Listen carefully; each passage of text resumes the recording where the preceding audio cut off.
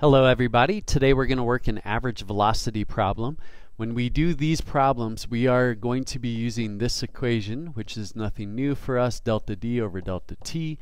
You will see me dropping the delta out of this as I progress with the problem. Remember, delta is just final minus initial, and so we will just kind of keep that in mind. There are two segments in this problem, and we're actually told some information about these segments relative to one another. I don't know how far the trip is, but I know that whatever distance is traveled in the first part of the trip, that's actually equal to the distance traveled in the second part of the trip. And if you go through and you look, you know the overall average velocity, that's this number right here, for this entire trip. So I might come over here and through this equation, the V total, the overall average velocity, is going to be equal to D total over T total. So that's going to be relevant here. I'm also told how fast the car was going in the first segment, but I am trying to find how fast it was going in the second segment. So we're specifically doing this problem because it appears like we don't have enough information, but it turns out that we do. Remember, anytime you have a average velocity problem like this, you will write down this particular equation once for each segment. And so I have V1 is equal to D1 divided by T1.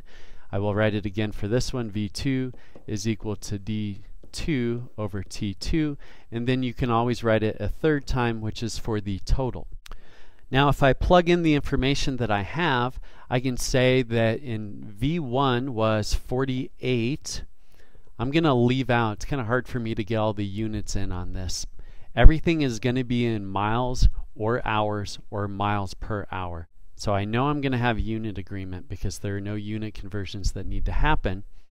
D1 is equal to D2. They are all equal to D, and I'm just going to start using the generic D variable for that. The time is unknown to me, so it's still the time that it takes in the first segment. I'll go over to V2. V2 has to stay because that is the variable that I'm solving for, although D2 now becomes just generic D, and T2 is something that I don't know.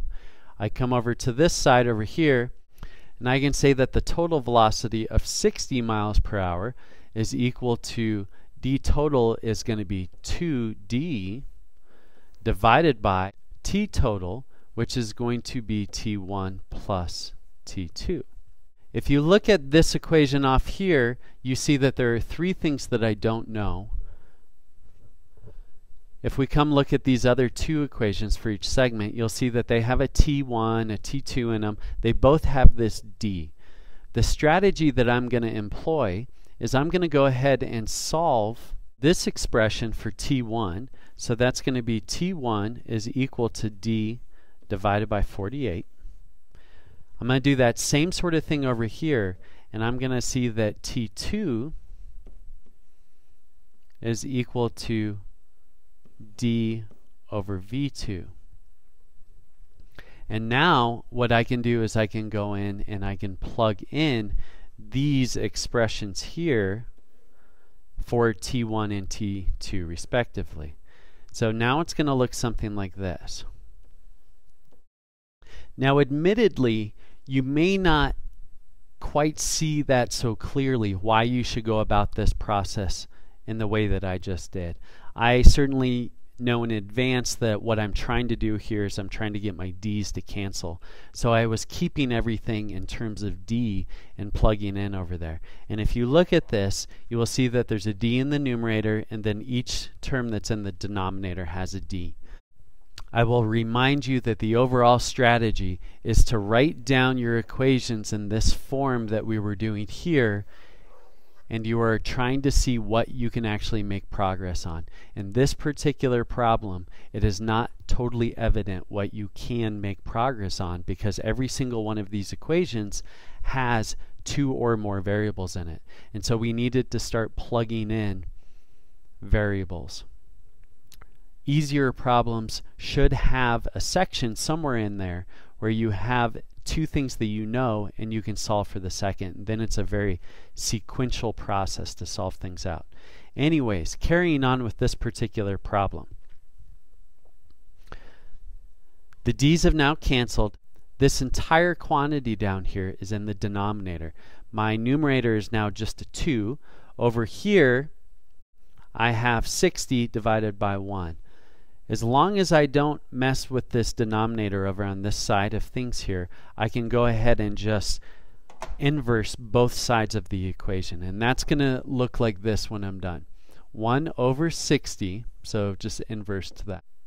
1 over 48 plus 1 over v2. All of this is over 2. Well, I'm going to multiply 2 to both sides of the equation here, so now I have 2 over 60 or 1 over 30. So I will do one more simplification here before I really start to work on that.